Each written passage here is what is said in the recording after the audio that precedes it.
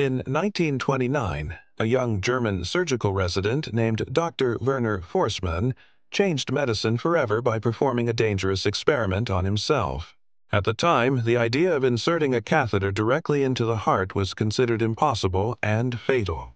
But Forssmann believed that if a catheter could safely reach the heart, doctors could deliver drugs, measure pressures, and visualize cardiac chambers directly.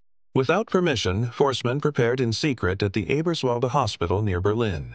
Using only local anesthesia, he made an incision in his left antecubital region and inserted a ureteral catheter into his own antecubital vein.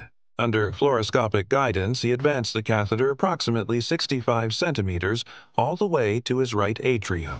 Then, still with the catheter inside his heart, Forssmann walked to the radiology department about 10 minutes away and took an X-ray of his own chest, proving that the catheter had indeed reached the heart safely. It was a medical revolution. His colleagues were horrified. Forssmann was dismissed from his hospital post. But his bold experiment laid the foundation for modern cardiac catheterization and later coronary angiography.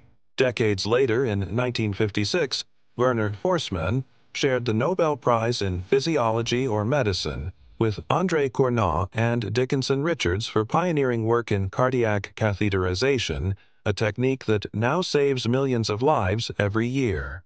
From one man's courage to place a catheter into his own vein and walk to the X-ray room, the era of interventional cardiology was born.